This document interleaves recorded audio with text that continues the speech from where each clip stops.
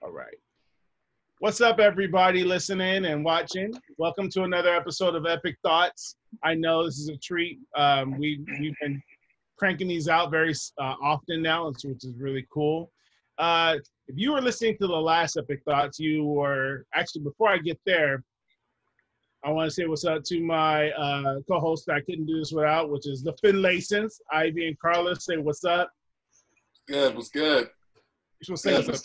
Good. Cool. So like I said before I interrupted myself, if you were familiar with our last episode that we did of Epic Thoughts, you heard from some of our friends, family members of our generation, of our culture, of our race. You heard the Black people speak, and we had a lot of good dialogue. It was interesting dialogue. If you didn't get a chance, go ahead and listen to it. It was really good, insightful, had a lot of good dialogue and ideas. However, we feel a lot of depth. Thank you, Ivy. A lot of different opinions. That's for sure. 100%. However, I think one of the pure things about this show, Epic Thought, is we always want to give the other side. We always want to give perspective from both angles. We just don't want to show it one way or see it one way or pitch it one way. So we thought, what better way to do is to have another panel, but with non-African Americans. So we picked some gentlemen that has been on the show before. Both of them have been on the show before. Again, just like the last panel, they had different backgrounds, different upbringings, and they have different ideas. And so we're just going to discuss everything that's been going on with the George Floyd incident leading to the protests, that's leading to the riots, and then what do we move on to from here? So I just want to introduce them to you. Our first one I'm going to introduce, just say a couple of words. He was on our show a couple years ago and almost about the same kind of subject. We were talking about the same subject. And it's Maddie. Maddie, how are you? I'm good, Ro. Thanks for having me on. Awesome. And my other guest, been with us since we were babies and pacifiers, but he was on the show a couple weeks ago. Matt Hemmel's on the line. Say what's up, Matt. Hello. Man, we go back to putting paper bags on microphones. That's a diffuser right there. Anyway, Yeah. So let's just get started, man. It's been a whirlwind of effect the last week, you know. Also, with that being said, coming out of COVID, it's just been an all-round just bubbles. Like things have been boiling to this point, and I feel like America's hit a breaking point. Let's start. I'll ask you the same first question I asked the other gentleman on Monday. What was your initial reaction? We'll start with you, Maddie. What was your initial reaction if you saw the George Floyd video? If you glanced at it, did you think, oh man, here we go? Or what was your initial thought when you saw or heard about what had happened to George Floyd? Let's start with Maddie. Yeah.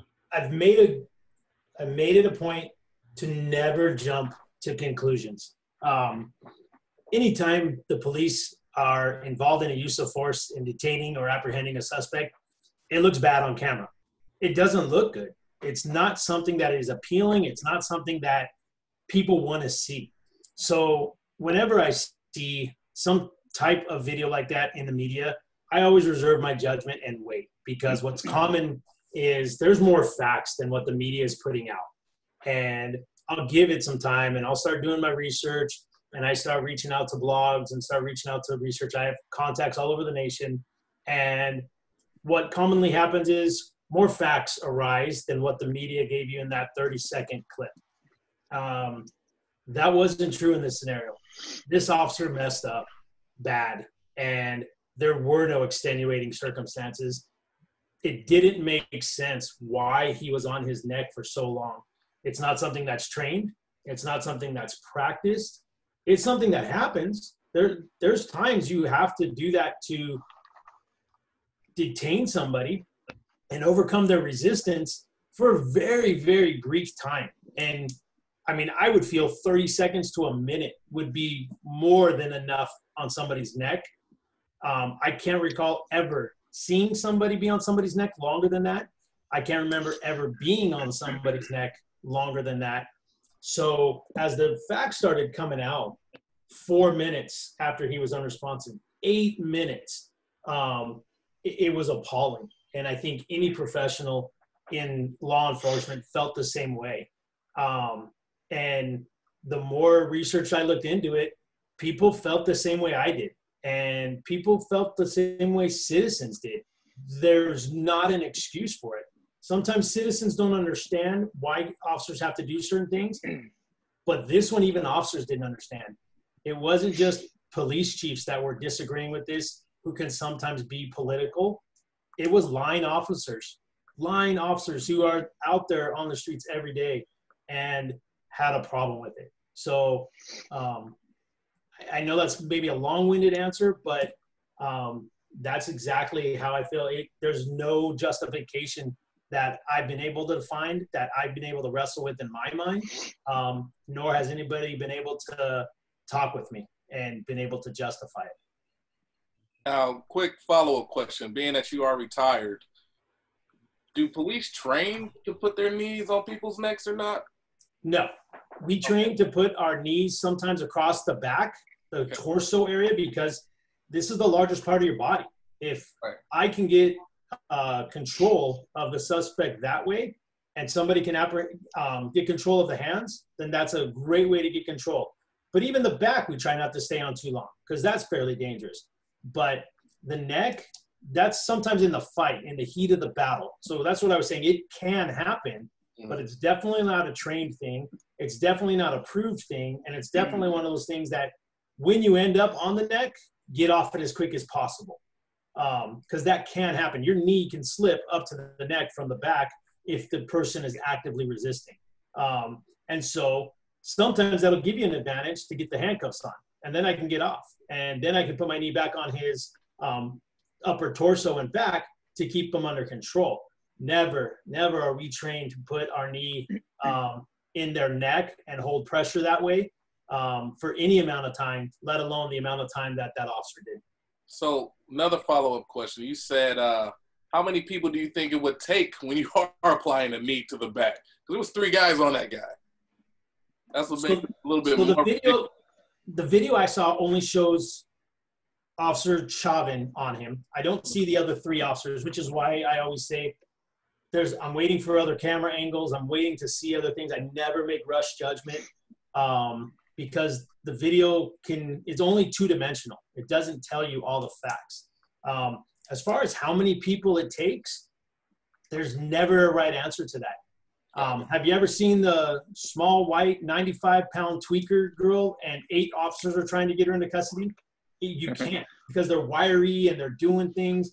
It's much more of a challenge. So the amount of officers isn't really the question. It's more the tactics that were employed, in my opinion. Awesome. Thank you. Let's, Matt, how about you? What was your initial reaction when you saw it? For me, it was a couple of things at once. And I'm going to be honest, it was, okay, first of all, this is out of control. The amount of time that they had on that dude's neck was ridiculous. At the same time, I was a little numb because you see these things in the media so much. But then when I started watching how long this thing was happening, I was like, ugh, we are a panic. And I was like, I'm sitting there watching this video like, this is going to explode. This is like, I don't even know what's going to happen. And obviously we're seeing it play out now, but I was just like, wow, this is nuts. So now here we are, a few days later, there's protesting, there's rioting, there's looting. Maddie, talk to us a little bit about the issues that come with the complications. And if you could speak to it a little bit, why are people so upset even in the protest? A lot outside of actually, before I answer that question, talk to us about what is going on when there's protesting. What's the concept behind policing a protest? What is it that is trained? What is it that they're trying to do? Are they allowed to protest? Where is the line drawn? And how did we get from peaceful protests to where we are now? Was it instigated by officers? Was it instigated by people? What led up to it, in your opinion? So there's about 5 different questions you asked there. I know. So I'll try and peel back the onion on that a little bit. Mhm. I think I'm going to address it first from the protest side.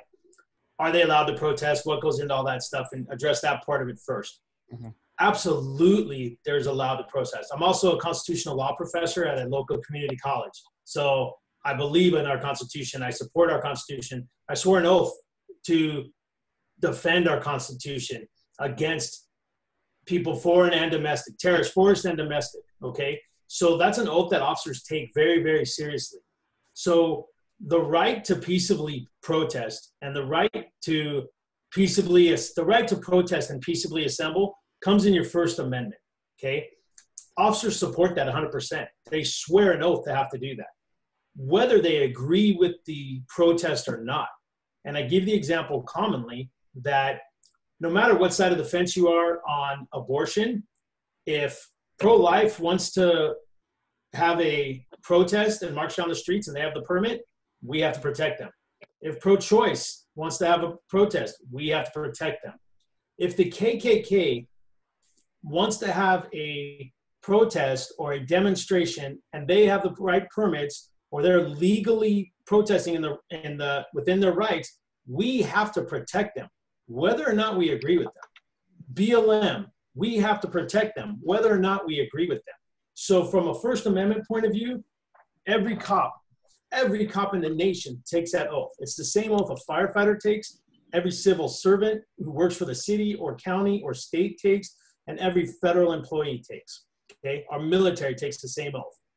So from that, absolutely they have the right to protest. Peeling back that a little bit, there's a big difference between the protests and the rioters.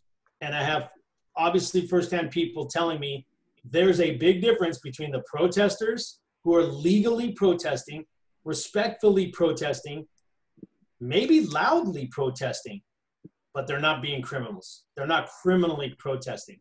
And that's the difference. One's legal, one's illegal. When you start destroying other people's property, when you start throwing Molotov cocktails, acid, feces, bricks, frozen water bottles, empty water, just water bottles at officers, you're now a criminal. And that's a big difference. That's not a legal protest, okay? That's now a crime. So what we're seeing, officers that are on the street, what they were seeing is the people who were protesting and wanting to give a voice to George Floyd and the problems that were going on weren't those people. They were infiltrated by a criminal element that came in, and 2 totally separate entities. Does that answer your question, or kind of where you're going with it? It does. It does. It does. So in one more, just one little touch, because I discussed this in one of my classes last night. We're in a changing time in our country, and obviously this will be a landmark change in law enforcement, I'm sure. When was the last time any of you on this panel here saw police officers kneeling with protesters in solidarity? Never. Not just police chiefs, line level officers. When was the last time you saw that? Never. How about when was the last time you read about it in a history book? Never. Does that show you how connected the law enforcement is with the protest and how wrong that was with George Floyd? Mm-hmm. I've done my research.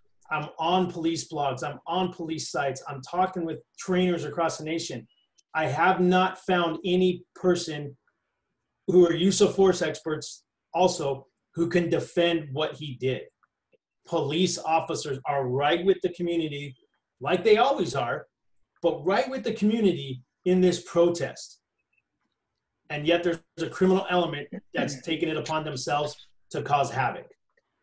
One follow-up question to that is, why do you think it took so long for law enforcement to stand behind a righteous cause of action? There's been several people that's been killed unjustly by cops. Why is this the first time? So I think that's where the different of opinion, education, or knowledge occurs. I don't think there have been several others. There haven't. In being an expert in use of force and tactics and education and training, I had this discussion with somebody. There haven't been any ones. This one is the landmark case. All of the other ones, the big names that you've heard, that was cool. The high profile cases. You guys getting that edit? Yeah, there's a feedback. Yeah, we hear you, but we don't hear anything else. Like, you'll stop talking, but you're fine. Just keep going. Okay. So, I'll throw out some high. You might have to mute yourself, Ramon. Oh, me? Yeah, I think it's your feed.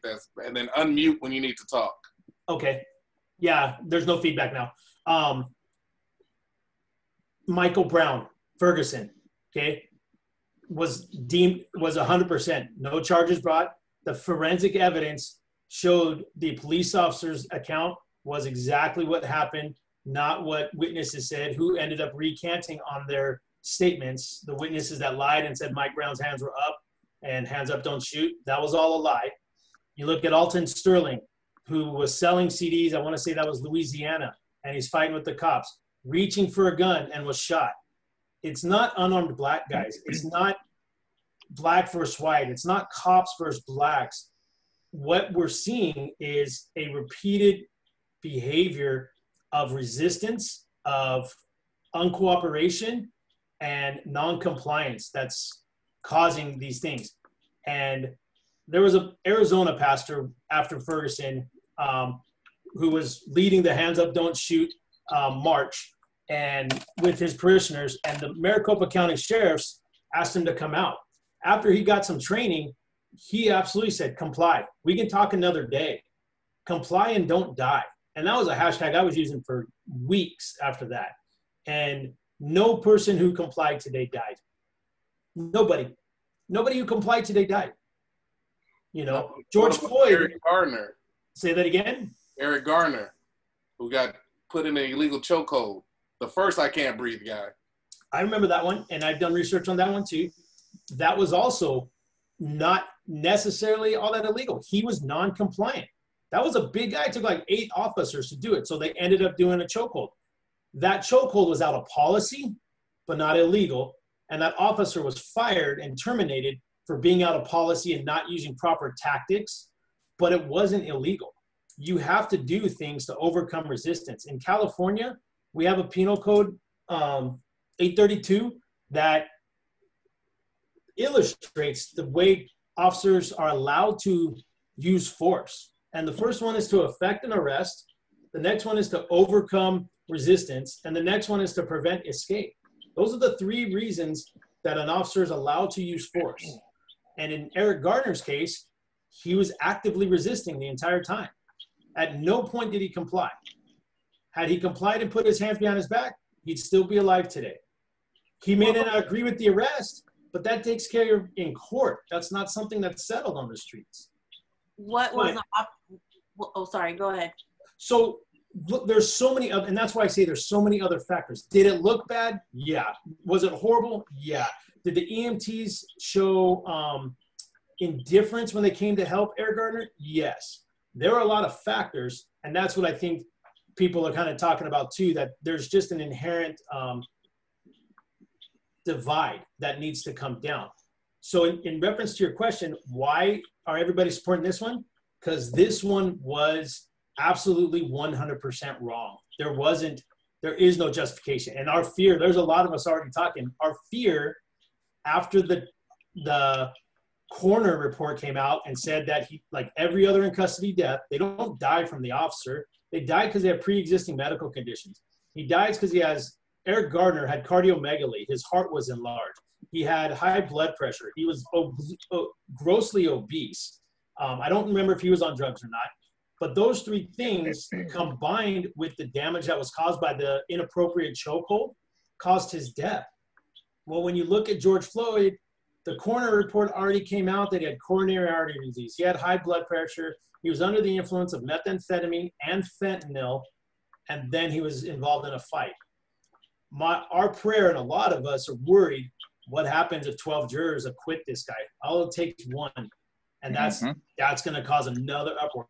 When every single cop in California, in the United States, is with the community on this, some fancy attorney, if he gets them off, that's going to cause problems. We're already looking at that. What about the conflict between the private autopsy report that's been in the media in comparison with the coroner's report? I didn't hear that there was a private one done for George Floyd. What did that say? Asphyxiation. So okay. According to the headlines, because I haven't looked into it, and to be honest, to really know everything that's in there. I mean, I also read that it said that he had COVID-19 back in April. I mean, well, then that's going to be the cause of death these days, is COVID. Yeah. Yeah. The problem when you get 12 jurors, you never know what can happen. And when you get a good attorney, you never know what can happen. And fortunately, I think the pendulum is swinging that you've seen some wrong actions where cops have had. There was a cop in Texas about a year ago, responded to an open door, loud noise party at like 2 a.m. And it was a grandma playing video games with her grandson. Do you guys remember something like that? I'll look up the case. Well, she answers the door and he shot her. Okay. Yeah. So he was tried and convicted for murder, 15 years. There was another officer, gosh, I was just reading about this, back east, same type of situation, tried, convicted for murder. Okay, I think that was a Florida case. So you're seeing cops get arrested and convicted when they screw up like that. Okay, rightfully so. You know, even if it's a manslaughter charge and you didn't intend to do it, we're held to a higher standard. You know, so that's a good thing. It's starting to swing. And I think maybe that's a better answer to your question, Rufus, is you're starting to see cops that are screwing up, that are righteously screwing up, are being convicted and held accountable by their citizens. So I pray that Minneapolis does the same thing for this officer. Why don't you think we know about that case you just mentioned about the cop that got convicted for shooting this woman in her own home? Why don't we know about that? It's not sexy to the media. The media would rather you be upset. The media would rather you riot. They get paid. They love this right now. If you think back to the media, what's their job? To sell newspapers. Now it's all digital and internet and stuff. But their job is to sensationalize. Their job is to do these riots. Okay? It's incumbent upon them to stir up strife. So they're not going to tell you those good things. They're just like they're not going to show you the cop that's hugging the kid that just got rescued out of a GTA. If you're not watching or following police departments, because now the police departments are starting to get good with that, with Instagram and trying to pat themselves on the back since the media is not doing that. But if you're not following those, you don't see it. So mainstream media doesn't report that, you know. They report one death, okay? By all means, it needed to be. But they have so much influence. 50 states are rioting right now. 50 states are protesting right now. Nobody's reporting, or very little time is being reported, that I want to say there's been 8 law enforcement officers' death this weekend because of all these riots. More cops are being killed than black men by cops this weekend, okay? And some people are happy about that.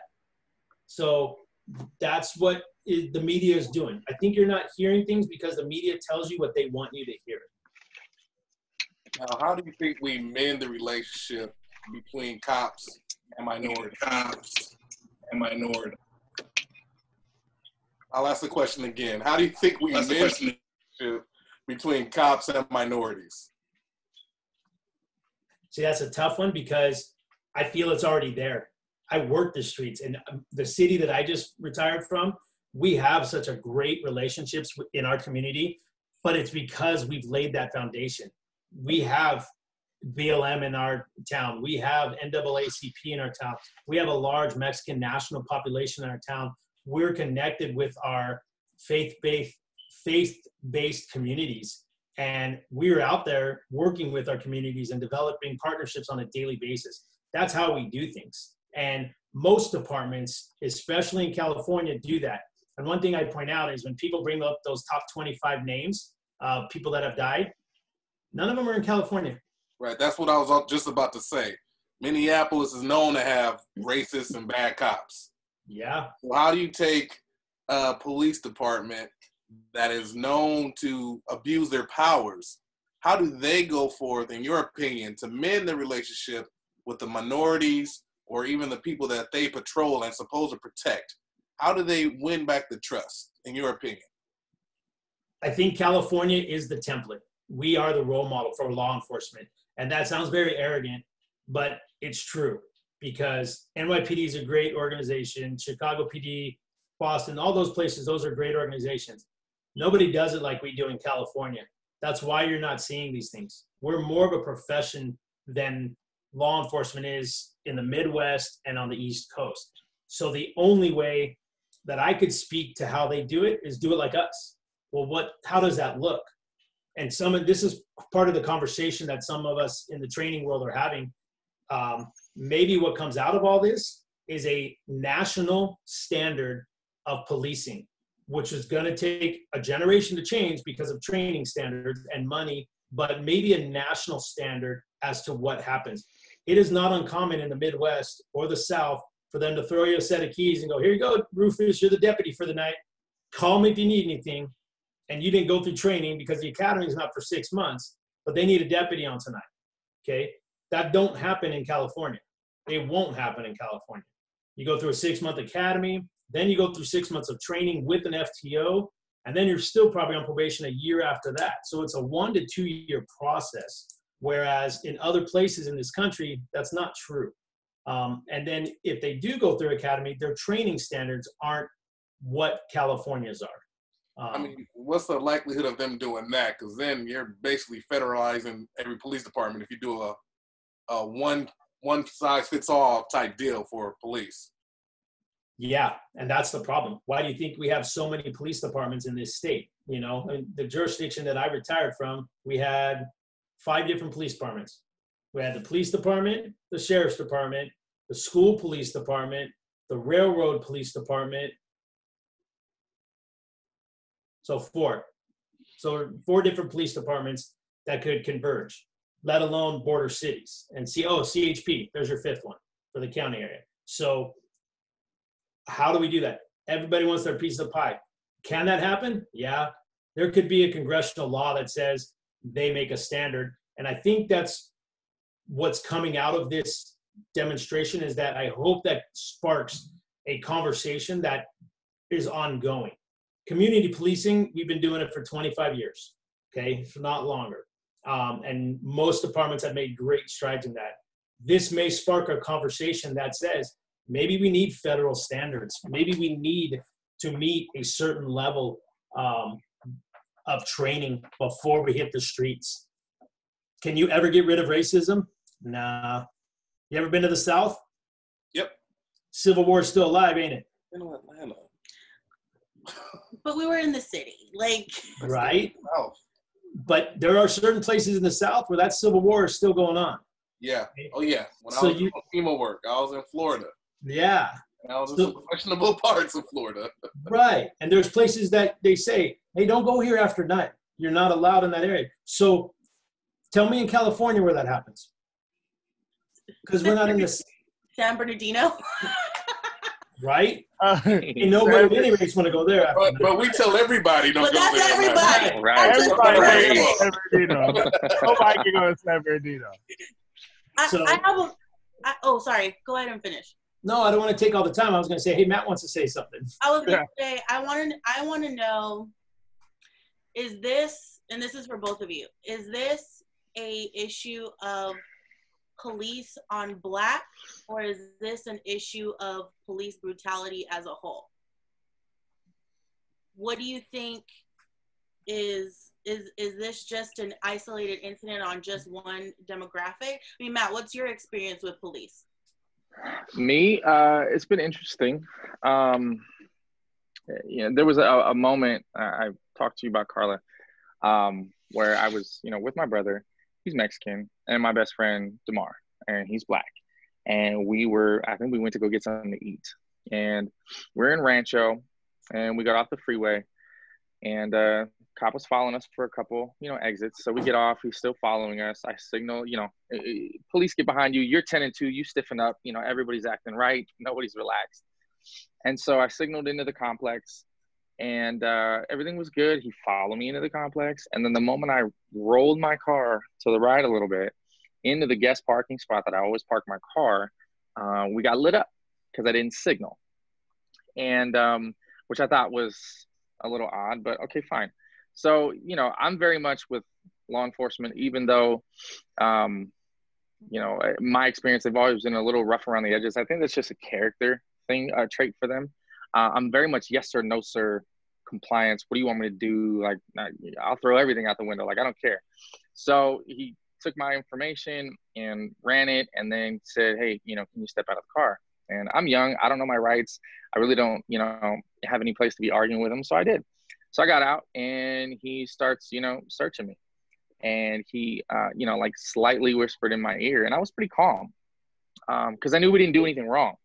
And he had said in my ear, he's like, are you okay? Like, concerned, not necessarily that I was, he didn't pick up that I was nervous, because I wasn't.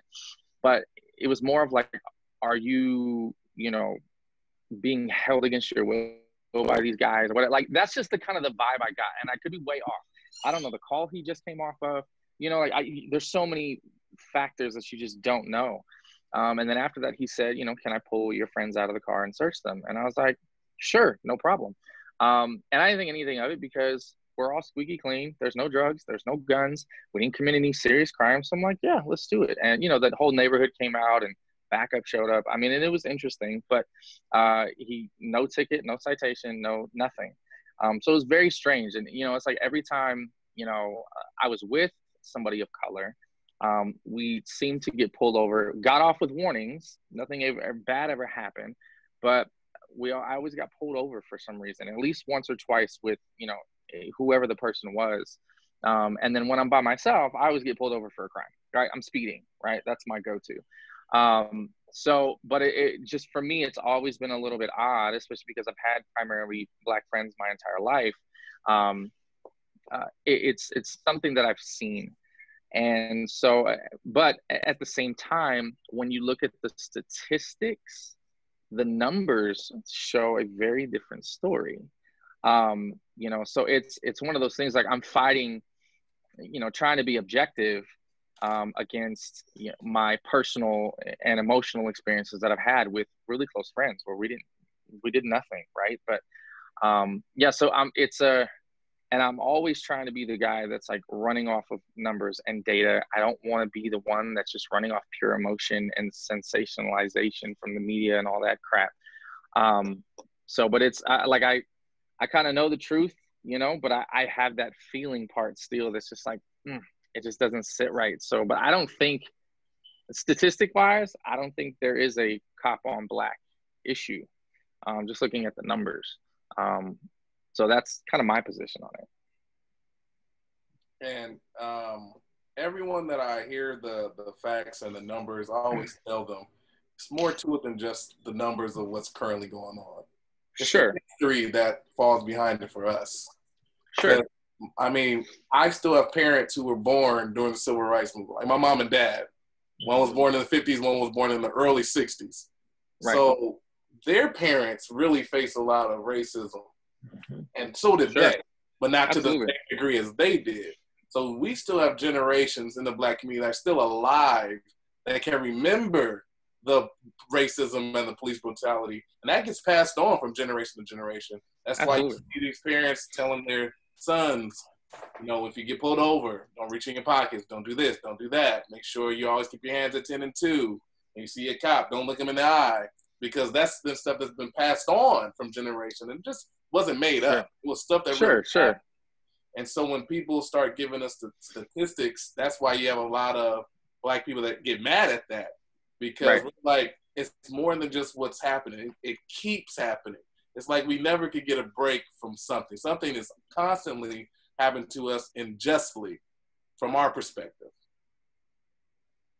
So I'll speak to that a little bit. I think you're dead on. And I do a lot of generational leadership training. And we've spoken about that our parents and our grandparents grew up through that. And so culturally, my mom worked at the Housing Authority downtown. So I spent a lot of time in Jordan Downs and Nickerson when I was a kid. And culturally, you see things passed down in generations. And grandma will tell you something. Well, where's grandma from? Grandma's from the South and came out to California. Sometimes, a lot of times. So their stories are very true and their experiences are very true. And then when that's passed down to these generations, one time that a cop stops them, then it's, you're right, the police are racist, they stopped me. Baby, they stopped you because, you know, you ran a stop sign. It ain't a big deal. That's not, we didn't stop you because you were black.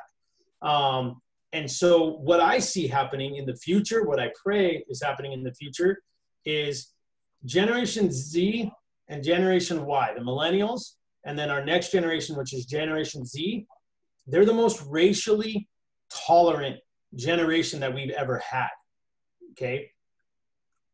Just like this meeting, interracial couples, not a big deal. Not a big deal these days. 20 years ago, you might have got an eye for that. People might have looked and scoffed, and maybe somebody might have been brazen and said something. Nowadays, that ain't a big deal. So what I see is in the future, within the next 20 years, you're not going to see these racist ideologies. You know, race baiters are going to have no job anymore, okay? Because you're already seeing it. Who's out there protesting and rioting right now? Is it all the blacks? It's everybody, every race. Everybody. And that's Does that not prove your point? Right. Well, my point was to Matt with the whole statistics thing. Right. He's gone right now. Right. How about, you know, how little black people are unjustly beat by the cops compared to cops on whites? My whole issue is cops, period, with when they overstep their power and they use abuse of force. That can come in any color from a cop, whether it be black, white, brown, purple. Because the case that just happened in Atlanta where the cops just got fired, 5 of them were black and 1 of them was white. Yep. About removing the protesters when they removed from the protesters from the cars and the use of excessive force. So for being out.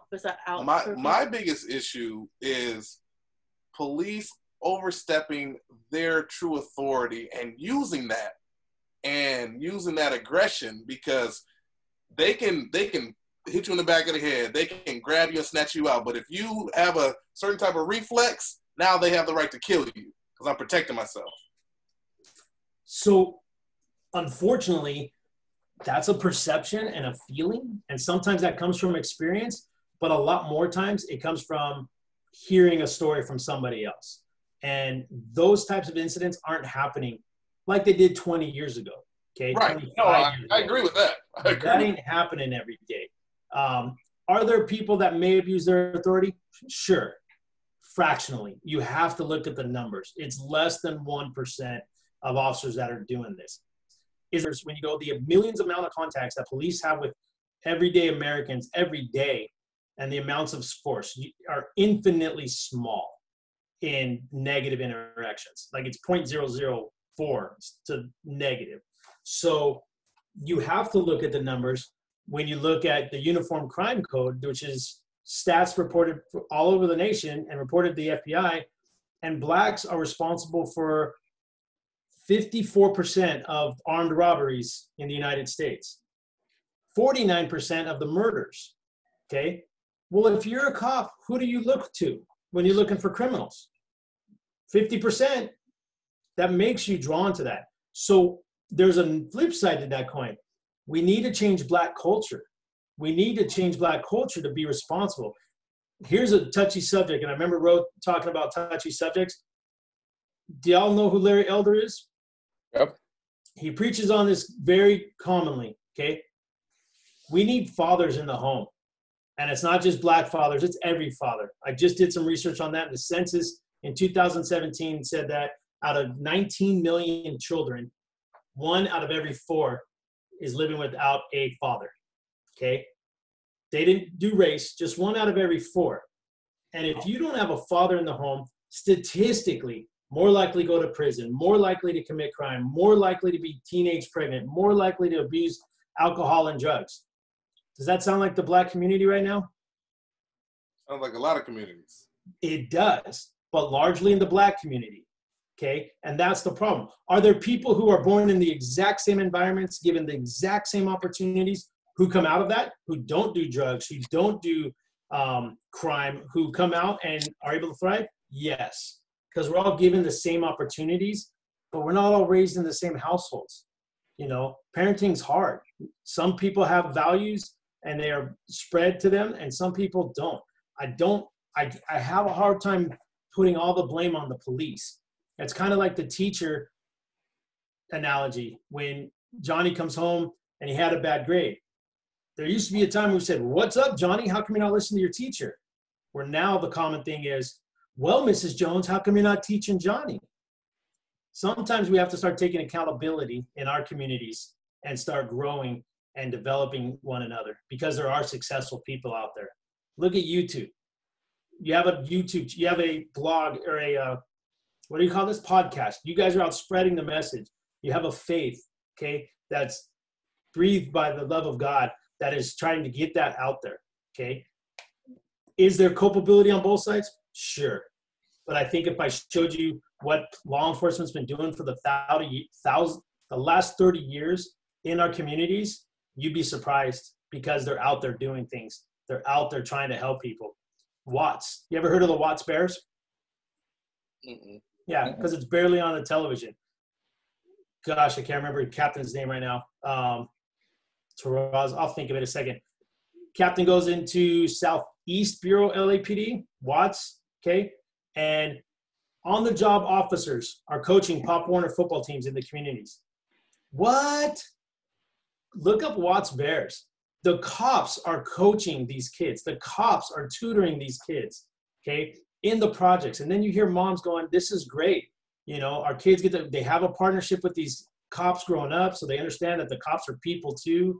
And the cops get to have relationships with these kids and watch them grow. Now they're in high school, so now they're maybe not leaning towards that gang lifestyle. They're leaning towards, hey, I'm going to get out of this place and do well." You'd be amazed at the community inroads that law enforcement has done overwhelmingly in California. I can't speak to the nation. I know they're doing stuff too, but I can just speak to stories I know locally. And we've been in the community. We've been working with faith-based organizations. We've been working with business owners. We've been working with community activists to bridge those gaps. I think a lot of what you're hearing sometimes is the media perpetuation of the cycle. They want to continue to divide. It's good for their business. The follow-up question too about the statistic. Oh, did you want to say something, Rob? I wanted to ask Matt a question. Looks great over there, Matt. He came back. But hold your question, Karla, because you may want to add it on to the question that I'm asking. Matt, hearing Maddie talk, and I've talked to Karla many times. She always talks about this is part of an agenda to keep us separated. Do you see that happening? Do you see the protests as being I don't know what word I'm looking for. Hijacked? Manipulated and hijacked. And why do you think that they're trying to separate us from your perspective? What do you think? Why do they not want us seeing eye to eye on this matter? I think the play is control. I think it's a bigger issue. I think it's political control, in my opinion. As far as the protests being hijacked, I'm all for, legal protest. I get it. But, some of the videos that are coming out now with, these guys finding, pallets of bricks everywhere and, all these setups and all of these people that, all these white folks that are, spray painting, and damaging and doing all this damage. It's like, it feels as though it is a setup. And I've seen the videos of people in the protests actually grabbing the idiots that are causing the damage and the vandalism and trying to shut them down and saying, hey, this is not what we're here for. But the media is not going to play on that. And unfortunately, people are going to believe what they want to believe. And the media is so good at pumping fear into our society, into our communities. And, we're all watching the movie from, the same movie from 2 screens or 3 screens. It's the same thing we're watching, but we all, start with our base emotions, all of our presuppositions, and then we take those into how we interpret this stuff. And it's easy to see how people can divide and crazily divide. I mean, to the death out here right now over what the media is putting out. So I absolutely believe it's a play for control, and that I think that this thing has been hijacked. How do we not fit into that? How do you? Like how do you reconcile not fitting in to what the media is showing, but people genuinely feel the injustice within their community? How do you convince somebody that has been seen or has seen this for their life, right? Sure. How do you convince somebody? How do you change somebody's mind? What do you do? That is a great question. I don't know, to be honest. And I'm always been, when somebody's made up their mind, you're not going to change it. I don't think there's anything you can do on any side, right? Not too many folk are open to following the truth wherever it leads. And not too many folk are open to having conversations that could be very, very, very, very painful for all the parties involved. To get to the truth and to get to the bottom of this. Do we have issues amongst ourselves? Sure, absolutely. But until we come together and, get over this divide that's being shoved down our throats, we're going to lose this game. And a lot of lives are going to be lost. A lot of blood is going to be shed, all because of that. So I don't know how to change somebody's mind. I've never been able to. I've been able to, I try to ask questions that, provoke thought. I try to leave a rock in people's shoes, especially, I studied apologetics for a little bit. And so I started learning like the Socratic method and really asking those hard questions. But even then, it doesn't matter. And there's some folks that are so consistent that they're like, yeah, okay, get it. You're right. That's true. But and they're not going to let go of the beliefs that they have. Why they continue to hold on to them, I don't know. To be honest, I'm sure there's multiple reasons as to why. But yeah, that's a tough one. Changing somebody's mind is, because it's a matter of mind and changing the heart at the same time. Well, my follow-up question is, how do you tell somebody that their experience is wrong? Because these are people's experiences. So it's like, you want unity amongst the people that you love and care for, right? You can't. Stating their feelings and they're already on the defense.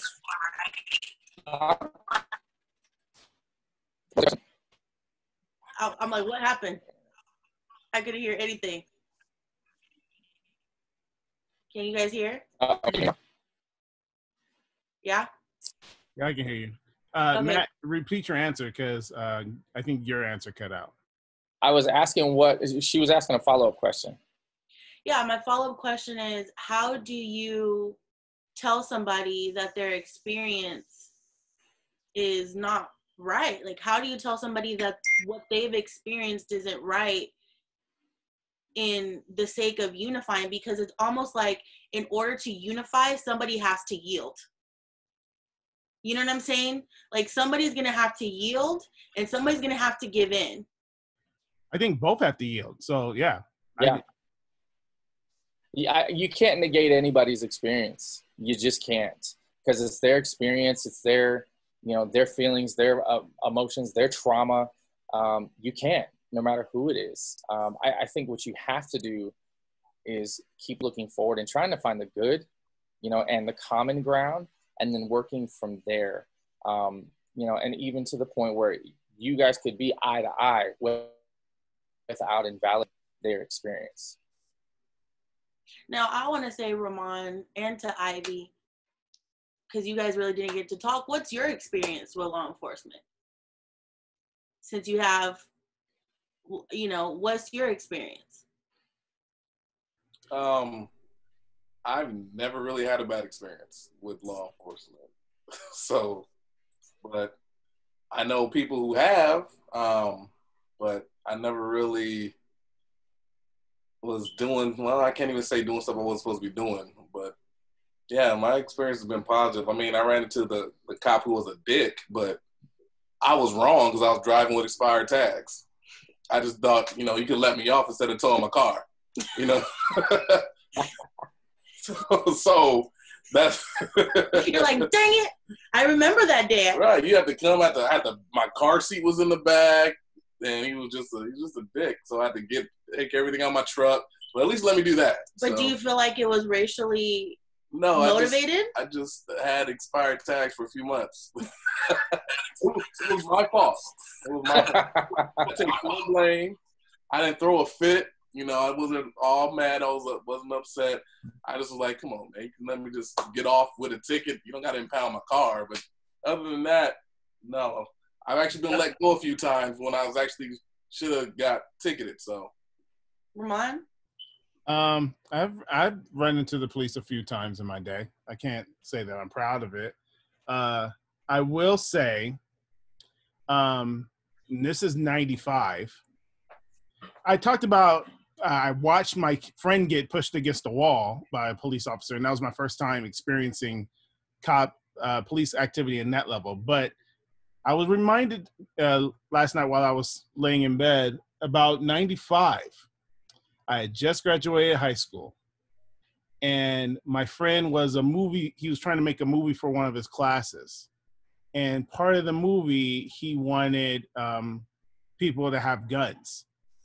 And I remember we were at Red Hill Park across the street from my high school, Alsoma High School. And I pulled the guns out of his backpack, and they didn't have the orange tip on them. And I remember playing with them underneath a tree. I was sitting under a tree, and there was two of them, and I was spinning them on my fingers like that. And I'm pointing them and I'm the only black guy in a group of like 6 other kids. So they're all sitting underneath the tree. I'm pointing the guns at them. And I remember just enjoying my day. And all of a sudden, I hear a helicopter over my head. And I kind of looked at the helicopter, and I kind of just kept pointing the gun. And then the helicopter started talking to me, and it said, it was inaudible at first because I didn't think they were talking to me. I was like, ooh, they after somebody. And then, thank God, one of my friends goes, bro, you're holding guns. And then I tuned in to what the helicopter was telling me, and it said, under the tree, throw out your guns right now. So I tossed them both, threw them out, and then they told me, you know, come out. Because I was under the shade, they told me to stand out, come out. So I came out. They had me lay down on the grass and put my hands behind my head. And then everybody else, they did the same thing, told all the other white kids. And then immediately I heard the helicopter kind of fly off, and police from every direction was running at me, telling me not to move, don't do nothing. They were coming out the bushes. I mean, they were loaded, and they were ready to go. And they handcuffed me and handcuffed my friends, and then they pulled me away and asked me a bunch of questions. They asked me some weird questions like, what's your name? I said, Ramon. I said, but what's your name? I said, Ramon. What do people call you? Ramon. And they're like, do you have a gang name? I was like, Ramon. You know, so all that stuff. And I do remember one officer, when they realized it was toy guns, they kind of, one officer walked up to me, and I didn't realize he had grabbed the gun. He pointed, he goes, what do you think of that? And I kind of jerked because I thought it was a real gun. And he says, that's what we thought. We thought you were holding a real gun. And he goes, and we were ordered to fire because you were pointing at people. And we were ordered to fire, and somebody said, hold.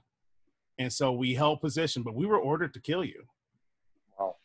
And so that was 95. And I've had moments. It's like a positive experience. It does. To me, too. It was a positive experience. Like you got out A-okay. Yeah. I didn't even get a ticket. I didn't get nothing. They were like, we're going to destroy the guns. I was like, destroy them. Whatever you got to do. I'll do it for you. I'll destroy it. What you want me to do? So that was my experience. I mean, I've had other experiences that weren't positive. and I can't say if it was racist or not. I would just say it was ignorant sometimes, which leads me to my next question, and both Matts can speak on it, because you mentioned California, and I actually trust most police officers in California. I've never had really an issue with, like you, Ivy. I've been pulled over and I'm like, dang it, they got me, and then they let me go, and I'm like, oh, cool.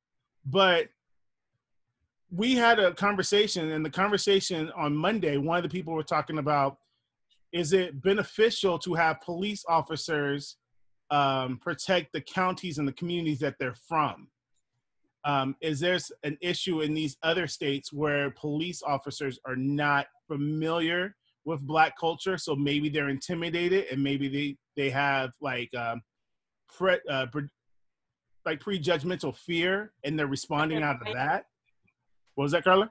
Implicit bias. There you go.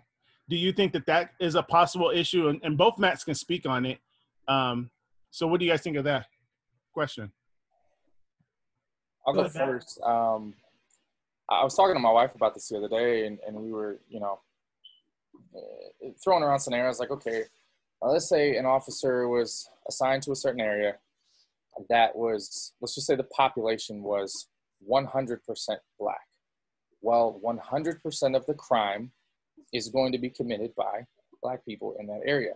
But let's say they lived 45 minutes east or west, whatever, and they live in the burbs and all of these things, and they're a totally different neighborhood. I think that they could, without proper training, without, the ability to kind of compartmentalize and see things for what they are, I think that could easily be a possibility where you carry that stereotype with you to your neighborhood, to where you live. So I could definitely see some value in policing your own area. But what you guys talked about Monday, there's just, I forget, I don't remember the gentleman's name, but I believe he was an officer. There's just no way it can be done. There's not enough manpower to pull that off. So it definitely leads for an interesting situation. Yeah, I like what Maddie said, what they do in California, how they immerse themselves in the communities that they patrol. Mm-hmm. Because unless you do that, unless you know the people that you're patrolling, it gives you a different outlook on life. Like, you're not going to be so quick to manhandle a kid that you've been coaching.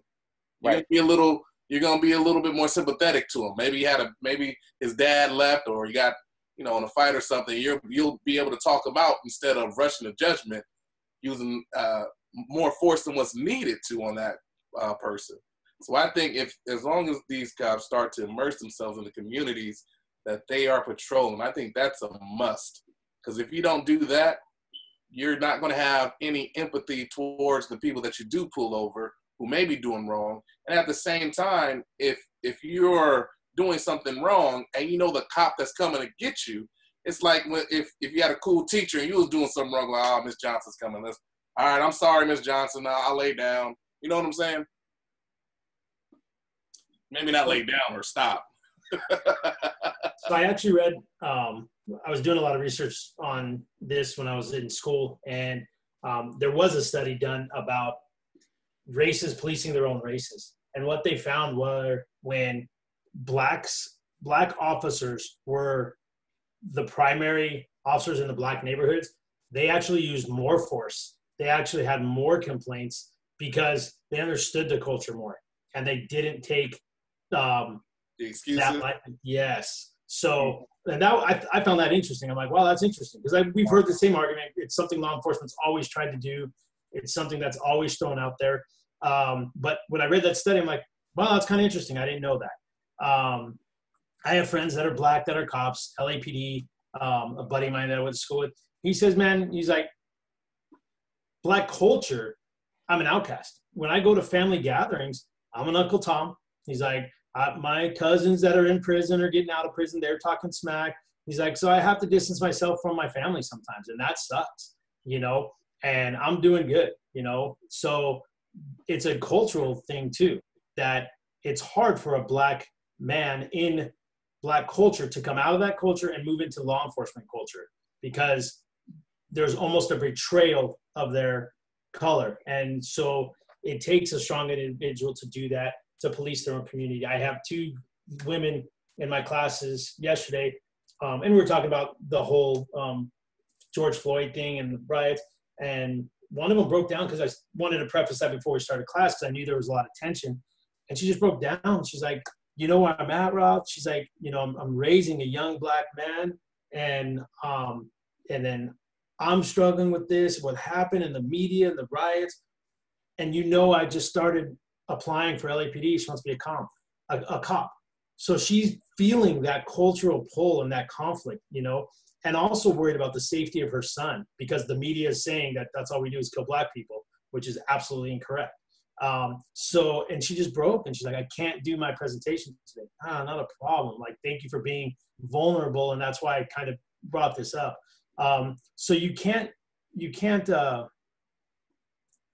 dismiss that it's affecting people, you know, in different ways. Kind of like what Matt was saying, you can't tell somebody their experience is wrong. It's their experience. We all have experiences through our lenses.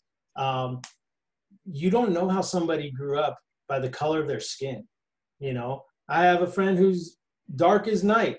Okay. He grew up with way more money than I had. Okay. It don't matter. You know, color of skin doesn't determine things. I pray for a day.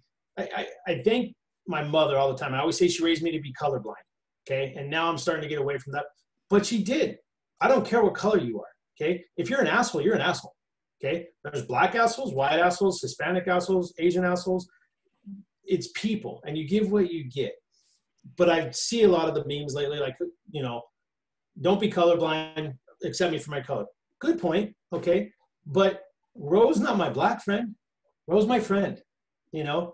And when we became friends coaching, I saw the benevolence in this man who volunteered his time at the Little League and didn't have a kid playing baseball because he grew up in the neighborhood and loves baseball. And the kids love him. The kids flock to him. So then the next year, I'm like, I want to coach with that guy. Okay. And we get together. And plus, he won the championship the year before. So I knew he was a winner. And so then we get together. Rose, not my black friend. Rose, my friend. You know, so that I'm pulled in that sense where I don't see color. You know, I see person, you know, but I also value and love you for who you are and your heritage. You know, I have friends of every color, every race, every religion. I'm not just friends with Christians, you know, I have Muslim friends, I have Jew friends, you know. So I think when we get to a point in our society where we stop looking at color or stop identifying it, we maybe have less racism, you know. I don't know, because childhood, Rose talking about 25 years ago. All right, I graduated 26 years ago. So in that same sense, there was a Black Student Association, Black Student Union at our school. There was MECHA for the Hispanics, and there was an Asian, Chinese group and a Japanese group. Okay, well, the school I went to was 45% Asian, 45% Hispanic, and 8% white. Who's the minority? You. I was. Okay, there was no white group for us, and it was 1% Black. We literally had like 5 Blacks in, you know, South San Gabriel. But there was no white group. And when we jokingly said, hey, we want to have a white group, they're like, no, you're not a minority. Maybe nationally we're not, but at this school we are. We have nobody to connect with, and the school dismissed us, blah, blah, blah. Look at the demographics in California. Who's the dominant race in California right now? Hispanics, 51%. Okay, that still puts me in a minority group right now. Nationally, I'm not. Right? Nationally, I think it's 70% white or something, right? But locally and where you're living, demographics change, you know? And so, but we're getting past that. And I think we were talking earlier that where does this go? I think you're seeing the change. And I think this changes in the next generation. You know, my kids are much more tolerant. Why? Because I raised them that way, you know? But their friends are being raised that way. This next generation, the millennials, and Generation Z, you're going to see change. You see more interracial marriages being more accepted. You see more tolerance of interracial student groups hanging around. When COVID first happened, I hated it. I still hate it. I think it's stupid. I think it's a government control on us, but whatever. But what happened to the COVID media? The riots cured COVID. You didn't see that? So, but it was nice going through neighborhoods, and the kids that were in packs of 5 or 7, they weren't all white. They weren't all Mexican. They were interraced, okay? Kids being junior high and high school kids, you know, kids that are starting to figure things out in life, you know, because we know the young ones, they're just as colorblind as everybody until they're taught stuff. But I don't know. I think I'm seeing things through different lenses, and I'm in an upper middle class neighborhood where you would think it would be all white, but it's not. You know, races, you're starting to see less effect of that. A lot of the stories we're hearing, like you said, were told by our grandparents or our parents, and they experienced it. I'm not sure about you, but can you go drink in the same water fountain that I drink in? Yeah, that was 70 years ago, 60 years ago, 60 years ago, okay? But we still have grandparents that have influence on us and love, you know, and they tell stories and they fear. So the BB gun story that you were talking about, Ro, man, when my kids were doing that in the neighborhood, I told them the first thing you do, if you see a cop car, you drop the gun, because of Tamir Rice, okay? Kid that was killed in Cincinnati, okay, had a BB gun. That wasn't race, okay? When you get that gun pointed in your face, you don't know what kind of gun it is, okay? And that was always my worst fear on the job. I didn't have a problem taking somebody's life. That's what happened if I needed to protect somebody else. I didn't have a problem with that. But killing a teenager with a BB gun who pointed at me, that would have been very hard for me to deal with. And I'm very glad that the Lord never put that on me. But I definitely didn't want one of my kids in my neighborhood that happening to. So it's about education also. You know, it's about teaching. Going back to the community conversation, for the last 30 years, the cops have adopted community policing, and we're in the communities. We're in our faith-based organizations talking to people. One thing I always start out, when's the last time you had a class on how to act when an officer pulls you over? You guys took that class in high school, right? Yeah, no. Oh, you didn't? Oh, but you went to college, right? You took that class in college? Oh, you didn't? Oh, that's interesting. I got a self-taught class. By? My folks. My dad. Right. My dad taught me how. Right? That's what And we so- kind of got to get. And that's what a black guy gets, because you learn those things. I'd had the same conversation with my academy kids yesterday because they were going home during the, what was it called? Curfew. So we're like, dudes, if you guys get pulled over because you're driving home after curfew, hands on the steering wheel, don't do this, don't do that. We're giving them that lecture. Some of them have already had that lecture because of the communities they grew up in. Some of them hadn't, okay? I always tell this story about my chiropractor's wife. She says, oh my gosh, when I get pulled over, I start getting the registration out. I want to have everything ready. I said, Karen, if you did that in my neighborhood where I work, I would have put a gun in your ear. And I said, stop moving. She's like, oh my goodness, why? Because I have no idea who you are. But she didn't grow up that way. She wasn't taught, put your hands up. She just wanted to be prepared for the officer. I said, no, if you rolled through my city like that, I'd put a gun in your head. I have no idea you didn't kill Ken on your way home and you're grabbing the gun. We all know not to reach around because the neighborhoods we grew up in. So I offer that as a lot of it's education. A lot of it's teaching our kids how to interact with cops. You may get that education in the neighborhood you grew up in or with the parents you have, but some don't. And then they wonder why the cop's sticking a gun in their head or being a jerk, telling them not to move, because I don't know who you are and I didn't know if you killed anybody. So I think that education and training goes a long way. But I also think our future generations, you're going to see the change. It's going to happen. And people might credit the protests, and that's a good thing. Whatever, it sparks a conversation. And I think that conversation, that needs to be an ongoing dialogue. Two-way. So on that, I know we're getting close. We got to get out of here real quick. But I do got 2 more questions I would like both of you to answer. The first question is, if there wasn't a protest, would there be dialogue? If there was no protest, would there be dialogue? Because at this moment, this is all we're talking about. This is all people talk about. You're right. This riot has cured COVID. But at the same time, do you feel as a white man that this conversation would have happened if there was no riots? We'll start with, you can go first, Matt. I don't think so. I don't think so. There's so many conversations that happen, with different cultural groups behind everybody else's back. And, we've all got our opinions. We've all got our experiences. We've all got our statistics and, all of the things that we've learned and experienced. But nobody wants to take the time to talk about it. So I don't think that now that this is a big issue and it's serious and, you got guys protecting their businesses with, you got 30 guys in front of a business with all ARs ready to go. Like, this is serious. This isn't like anything else that I've ever seen. So I don't think that we would have had the conversation ever. I mean, there would have been small pockets that I think have always been there, like this, forums like this. But on a national scale, I do not think there would be. Okay, how about you, Maddie? I think this was so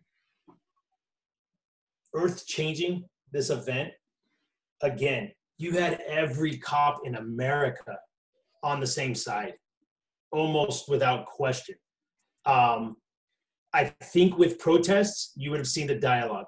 I believe the riots are absolutely taking away from that right now. I believe the unrest that is occurring is taking away from the conversation right now, and it's totally detracting from the conversation. I think you would have had good protests and you would have had good dialogue because every cop, not just administration, political people, every cop was on your side. And I think that's where dialogue would have begun. So as soon as we can get the unrest and the anarchy to stop, I think you'll see a conversation. And I hope that continues as a ongoing dialogue. But everything Matt said is true. There's a two-way, and there's venues like this that have always been open. But I do think you'll see a dialogue. I don't think this is going to go away. But I think, how do we even start until we can control society? You have anarchy right now. So before you, I know you said you want a video, you want to show. So real quick, as white men, what do you say to your children in the midst of this? What's the message? And we have people who are white and they watch this, and I've gotten texts or emails say, I don't know what to tell my kids. I don't know what to tell my kids in the wake of everything I'm seeing.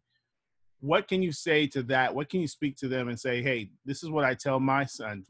Like, both of you are dads and your husbands. So what is it that you say? Well, you go with you first, Matt.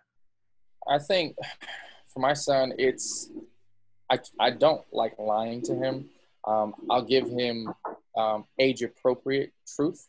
And so we talked about it last night, actually. And I told him what happened because, he's got a history of, Black History Month comes around and, schools teach, history. And so he has a vague idea. But I just told him straight up, hey, dude, this happened, this and this. Because he came in late the other night. I was like, dude, you need to be in, before it's dark.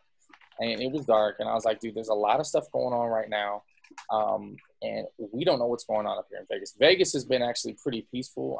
There's been a couple of officers that have been shot, but for the most part, not too much vandalism. They've kind of kept it under control. But still, you hear, my Ring app goes off all the time. Oh, they're protesting. It's getting closer. And, we've heard the gunshots up here. We also hear the fireworks. So I just told him, I said, hey, this is what happened. There was, an officer that, did something really, really bad. He was white, the guy was black. And I said, it's causing a lot of tension between everybody right now. And, the reason I wanted you home is because I want you to be safe. Right. But he knows we teach him. Now, most of his friends are black. And I think that's just fortunately for us, we're in a community where the schools are predominantly black on this side of the town. And so he's got a lot of black friends. And so he doesn't see color. He doesn't have any issues with it. And with me having such a diverse background of friends, it's easy for me to have that conversation of like, hey, dude, we're all equal. We're all going to sin. We're all going to do terrible things. We're all going to do amazing things. We're all capable of doing all kinds of things. But the color of your skin has nothing to do with it. So when you look at somebody with a different color of skin, you can't judge them based upon that. So I try to keep it as raw and real as possible. I mean, he's only 8, but we've had some serious conversations, and it's telling them the truth and being righteous about what you're telling them. If you're going to get caught up in a media narrative, I don't care what side you're on, if you're white, then I feel bad for your kids. But if there's objective parents out there who are going to be real and say, hey, this is a shitty situation, man, and here's what it is, then I think those kids are going to be better off for it. So what do you guys say to the backlash to the All Lives Matter thing that's happening? For me, I really don't. It comes off as a slight, for sure. I get the intent of both sides. One side saying Black lives, the other one saying all lives. It's not helpful to the conversation. I think it stifles dialogue. It shuts people down. Immediately, the opposing side is defensive, and it kills any opportunity for growth, any opportunity for unity. So,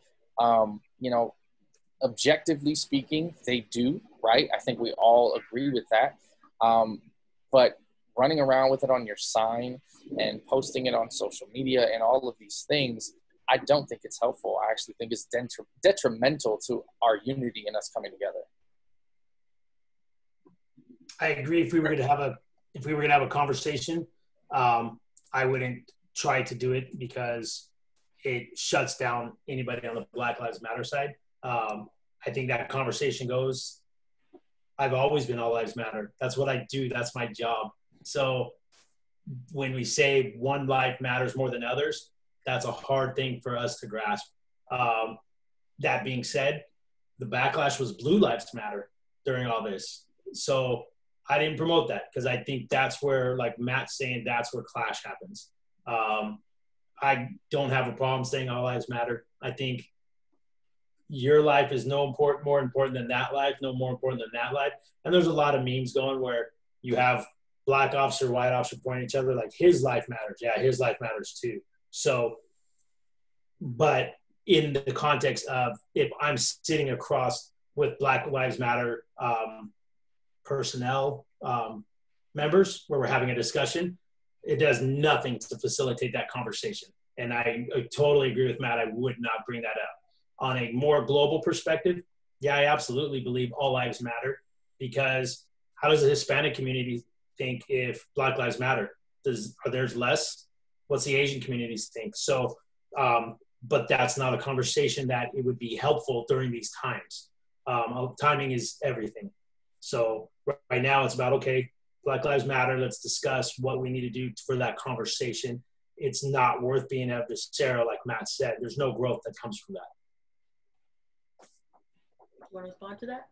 No? Gentlemen, I thank you for sharing. And this has been, I liked it. It was a lot of information, a lot of perspective. Maddie, you said you had a video. What I'll do is I'll add it on at the end of it so we can post it. I just added it to the chat. Maybe you can play it. Oh, I could play it. Yeah, I can. So I'm going to play it, and then we'll take us out. But before we do that, Matt Himmel, do you have anything else you want to share before we go? And then Maddie, if you have one more thought. Matt?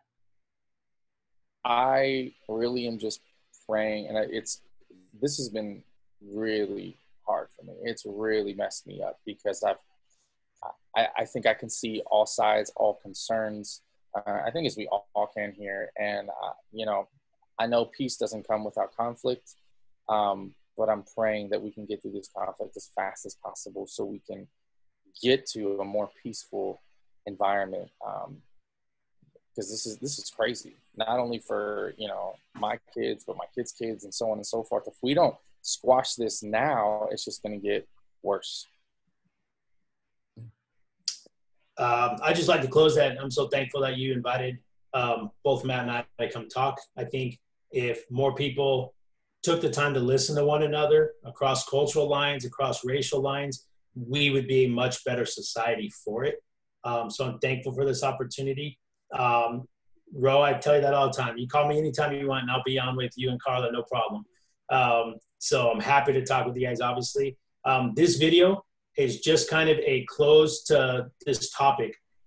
Post Peace Officer Standards and Training in California put this video together a few years ago.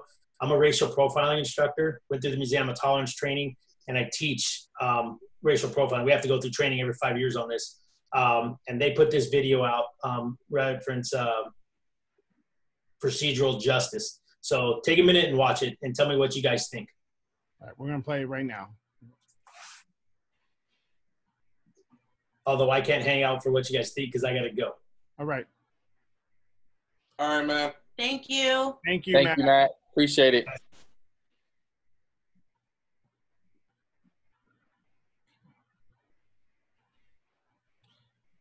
Okay, hold on here. Especially as long as it takes Ro to get up on it. And You just should be able to just click the link. Yeah, when I share it, the chat goes off. There it goes.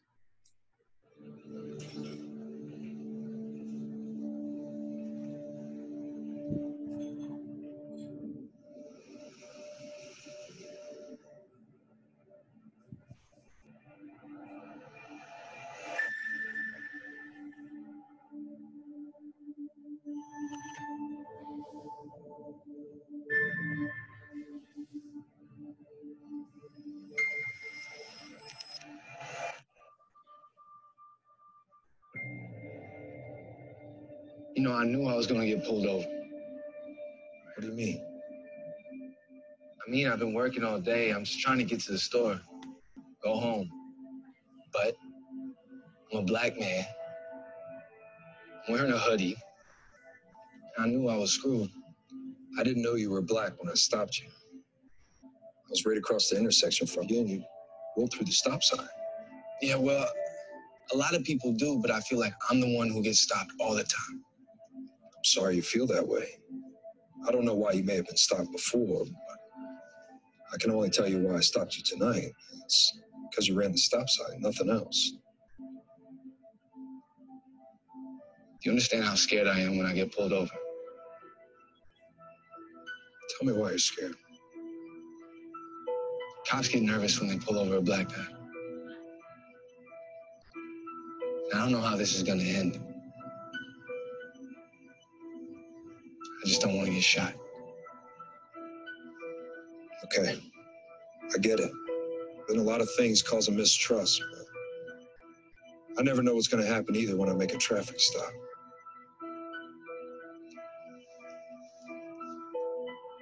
I want you to be able to trust the police, to trust me. I don't want you to be scared.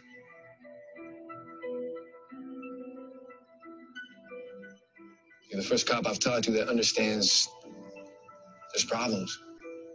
And I think that maybe if I could talk to other cops like this, I don't know, I'd be less afraid.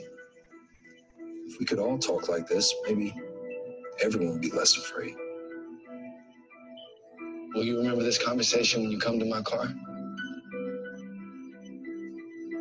It matters. More than you know.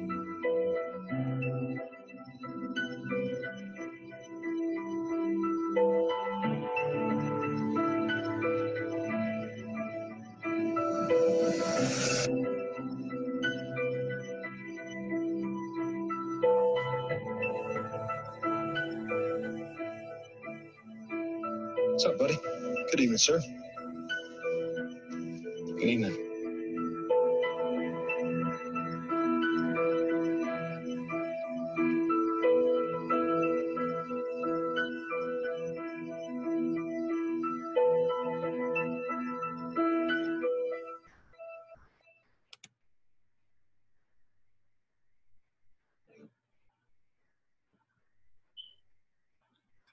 That's a good video. I like that. If only we get it to the right cops. Every cop sees it. That video came out almost 5 years ago. In California? Yes, sir. Or everywhere? California. We're the. I'm talking about other states. I get it. California doesn't have as many issues as the other states do. Because we have a dialogue. So, but I think what's awesome about that video is everybody comes with their experience. The officer doesn't know who's at that door. They come with that experience.